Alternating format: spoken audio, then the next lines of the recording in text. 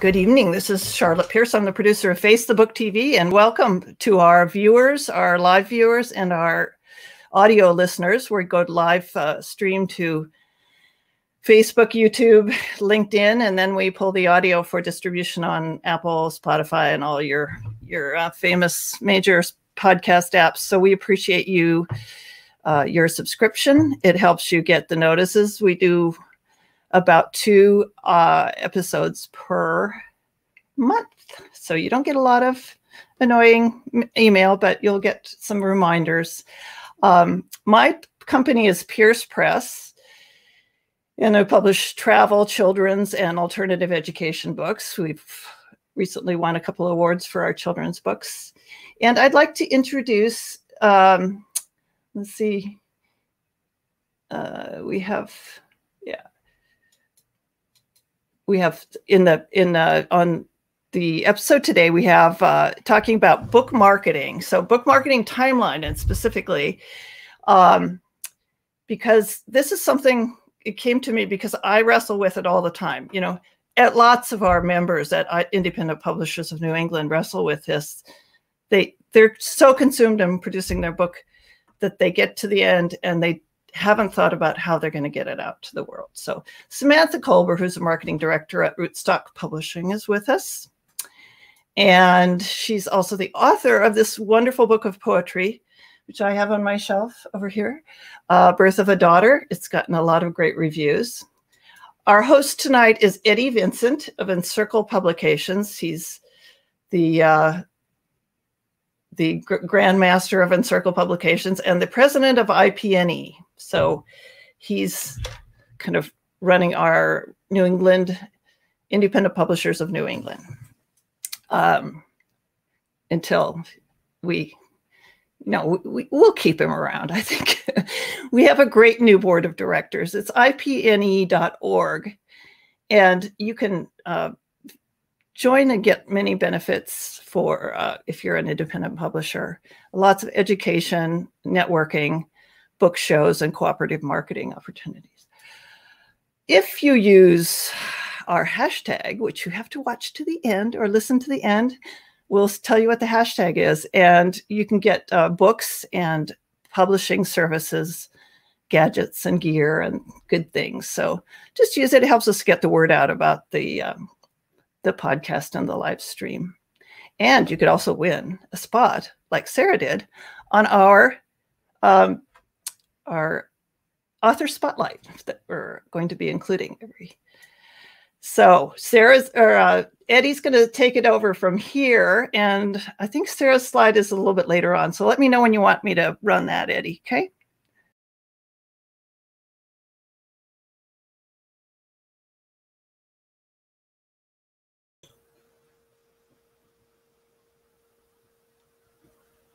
Can you unmute yourself, Eddie? Oh. There you go. Okay, let's try this again. All right. Hi, welcome to the show. Today we have Samantha and Sarah on to talk about marketing. Welcome you both. Can we start off by getting to know you a little bit? Samantha, can you tell the audience a little bit about yourself? Sure. Thanks for having me, Eddie. Hi, Sarah. Hi, Charlotte. She's now behind the scenes. My name is Samantha Kolber. As Charlotte mentioned, I'm an author of a book of poetry, but I'm also the marketing director for Rootstock Publishing. We are a small local hybrid publisher in Montpelier, Vermont. We publish about a book a month, and I'm in charge of helping all of our authors partner with them to make a marketing plan for their book. I get their books up on the website. I create social media assets. I create press releases, sell sheets. I help them with booking events, all sorts of things that we'll talk about today on how best to market your book. Thank you. Sarah, could you introduce yourself a little bit? Hi, thanks for having me, Eddie and Charlotte.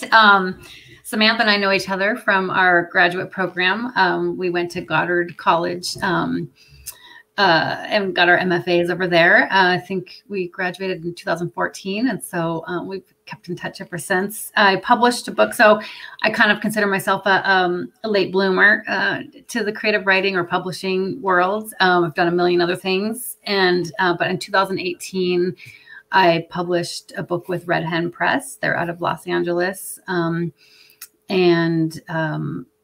I learned a lot on the fly about marketing my own book on a serious budget, small budget. Well, thank you for that. For those who don't know, I'm calling in from Seattle, FYI. So got the West Coast, East Coast. That's great, because we need both opinions here, and because they can be different.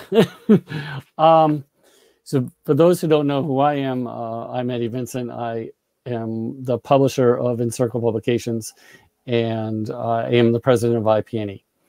So let's get started here. I'm going to start with Samantha. Samantha, what is the first thing you do when starting to promote someone? So where do you begin? Yeah, well, you begin before the book is published, so that's important to know. And on this slide, that's actually a picture of me with my book in the ARC stage, which is known as the Advanced Reader Copy. And so that's what you get from your publisher, which is like the proof of the book. So there's actually a gray band on the cover of that book there that's not on the final copy. So that's what lets you know that it's the proof copy.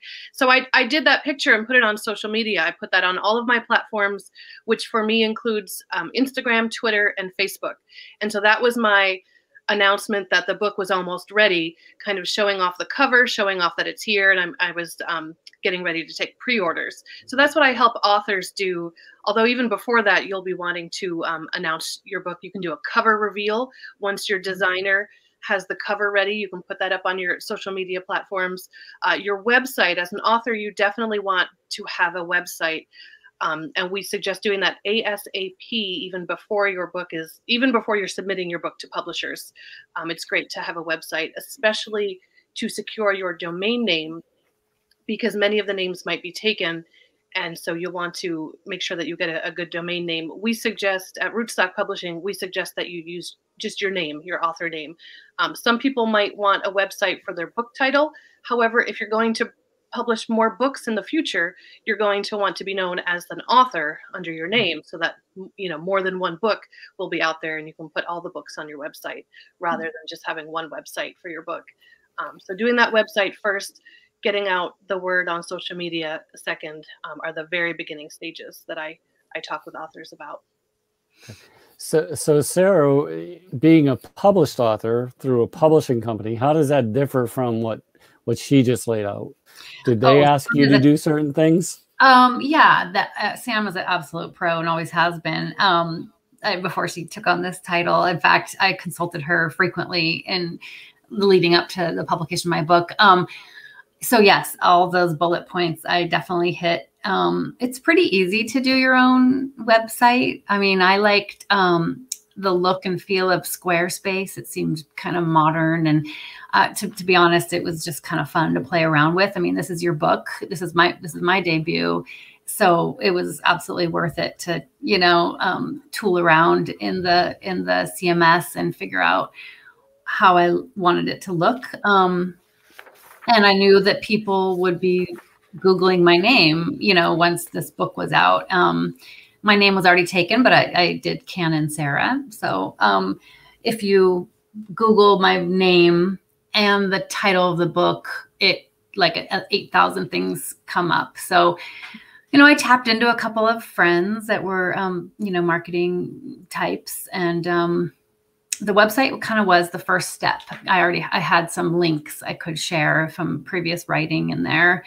And then Red Hen had a really great, about a 15-page author, what do they call it?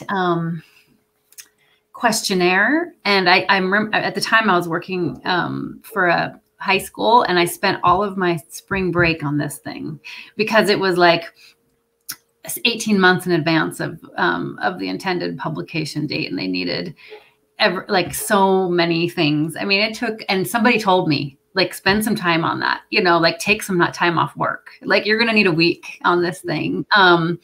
They did create, the press release, and they added the things, but this was they were asking me, what do you intend to do?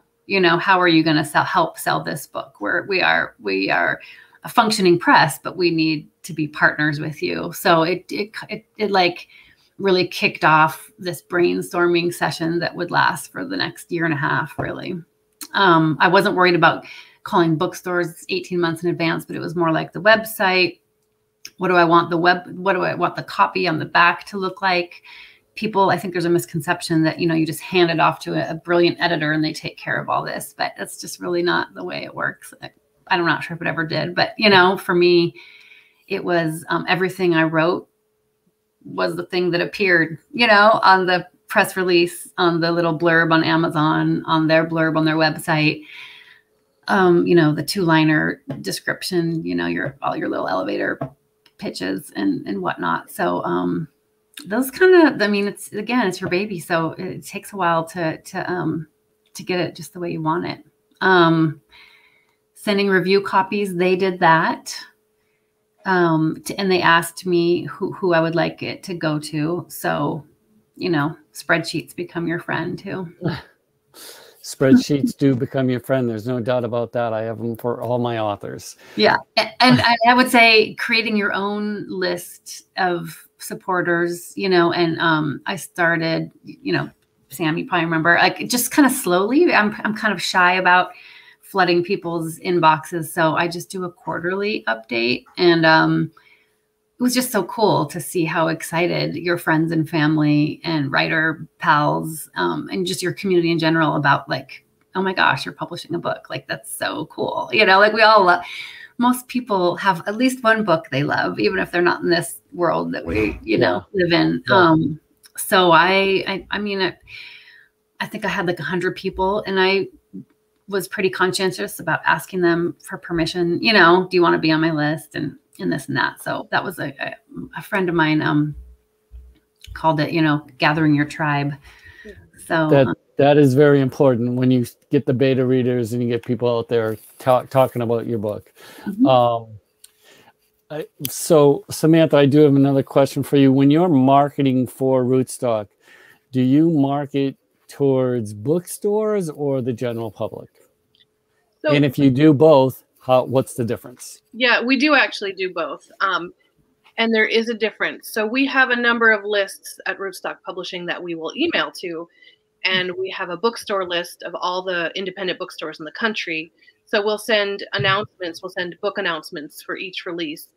And when we do that book announcement, we're telling the bookstores, we're telling them about the book, but we're also giving them a digital PDF advanced reader copy of the book. We're also giving them instructions on how to order for distribution, which is through Ingram, which is a worldwide distributor. So the messaging is a little different.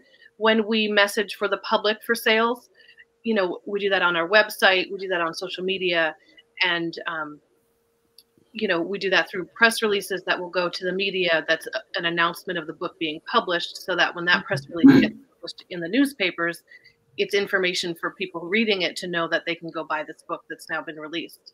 So I guess that's the difference, just a difference in messaging and in lists.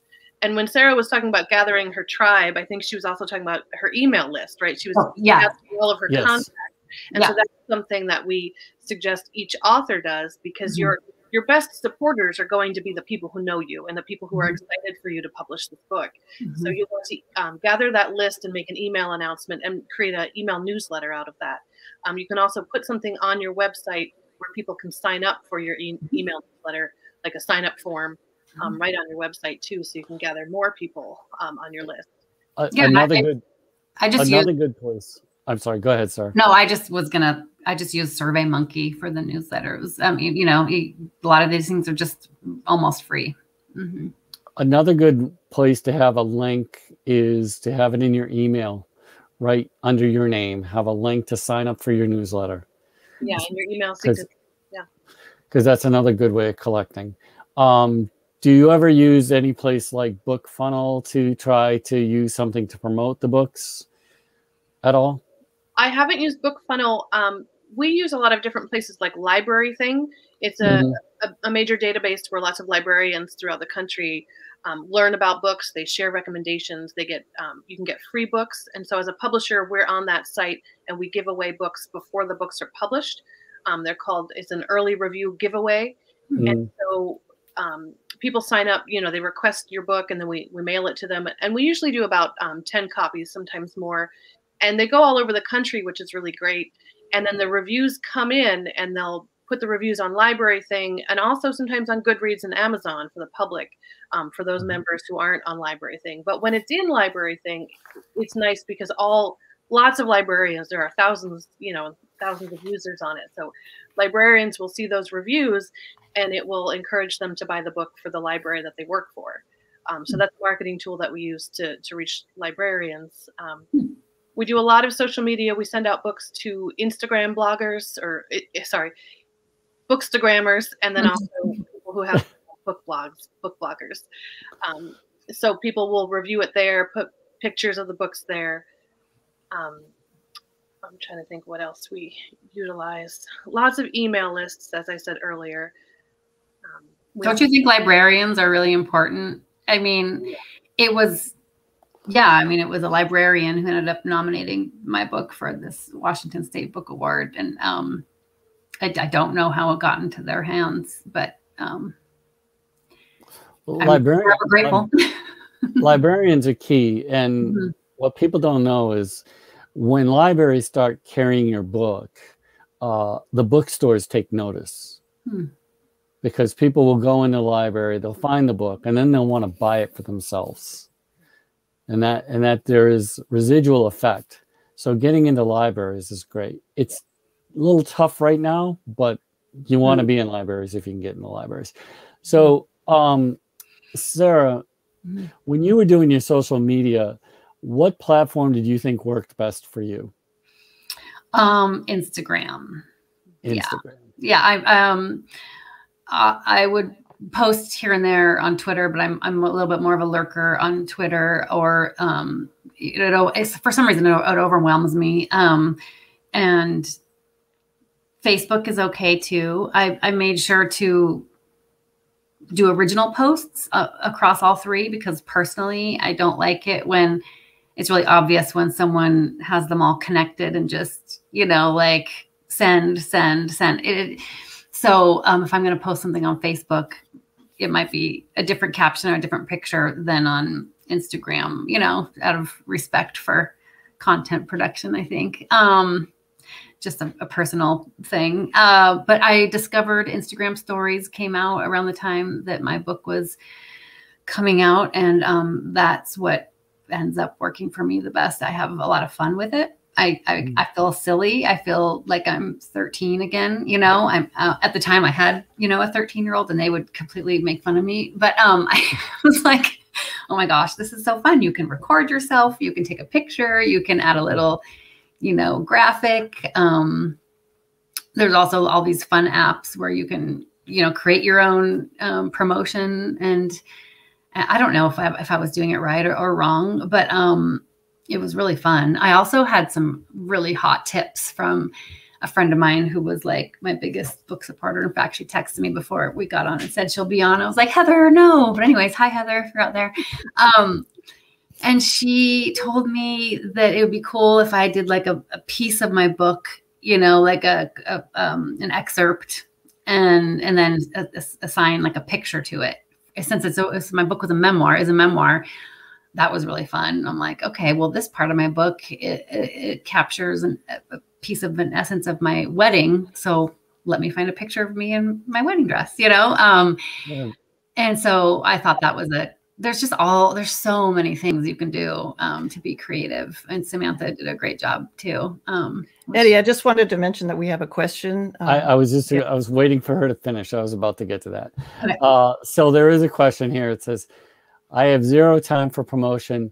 What are the top 3 things I should do? Samantha, you want to take that one? Well, the number one thing is the website, because if you're not searchable online, on Google or anywhere, then, it's harder for people to find you. And, I guess a website doesn't take much time. If you don't have time, maybe you have resources, you can hire somebody to make one. But, like Sarah said, did you use WordPress? Sarah, I can't remember. Squarespace. Yeah, Squarespace. There are very easy web content management systems out there, Squarespace or WordPress. I have a Squarespace too, and it took me like one night. I kind of stayed up late and made my website. And so I would say the website is number one. I'm not sure the next steps. What do you think, Sarah, for the top? I was thinking, okay, but I don't have much time. What was the question? If I don't have time, but they don't have anything. They have zero time. Okay. So 0 time. So what would be the 3 best things to do? I think if I was crunched on time, you know, being a parent of teens and working for a living as well, but I got really great advice from the editor at Red Hen Press, and she knew that I was debut and I was a working parent, and she said, just like infiltrate your city, you know, like go to all the readings you possibly can and meet the authors and introduce yourself. And I'm fortunate to be in Seattle, very literary city. But I took that advice and, you know, the 3 months before my book, or maybe 6 months, just went to all the local readings and got on my Facebook. You know, you have like the little Facebook groups what's everyone doing? What are these local authors up to? And so that's free. And you should be interested in what other people are doing in your town. You know, you're making friends. This is your tribe. Outside of your friends and family, you want other readers besides people you know. So your goal should be meeting as many people as possible, which, I mean, not everyone is prepared to do that. You know, you got different levels of introvert, extrovert. I found it really exciting and motivating. So I thought that was really good advice, especially for like somebody new to the scene without. Definitely getting into the community, the artistic community of writing and publishing is a good thing to do. But if I had no time, the 2 things I would do is the website, like Samantha said, and just do an email once a month. Because what's that take? 10, 15 minutes, you know? And most people that don't have time are still on Facebook or some social media. Just take 5 minutes and post every once in a while. Yeah. You just do it consistently, but do it once in a while. So I know we don't have a lot more time, but I do want to touch a little bit on advertising. Samantha, do you guys ever do any social media advertising like Goodreads or Amazon or anything along those lines? Yeah. And if so, have you had success with it? We've seen some success. We run some Facebook ads sometimes, which is nice because you can see the click-through rates and you can see how many people are clicking through to your book, and then how many people are clicking through there to buy the book. So those are some nice measurements. We've done advertising through other organizations like the IBPA, why am I blanking? Independent Book Publishers Association. They will, and also NEBA, the New England Booksellers Association, they will sell advertising spaces in their newsletters and their e-blasts, which go to thousands and thousands of booksellers, librarians, and people in the book industry. Also banners on their website. They sell, we've done advertising in Poets and Writers. They have a really great deal for new authors and for indie authors. They have a pretty cheap option for doing what's called a new titles listing, which is it's like a business card size ad where you get a thumbnail of your book and you get about 50 words description about your book and your website. Now, of course, that's not as tangible because it's a print magazine, but it's always nice to have your book out there in the industry magazines. There's also the Kirkus reviews where we've seen fantastic Kirkus reviews come in, and then that will get featured in their magazine, which is like the industry magazine that all booksellers are using. Which one is that? Kirkus. Yeah. Kirkus review. So, Sarah, you mentioned a little while ago that you were entered in a contest. Did you personally enter any contests?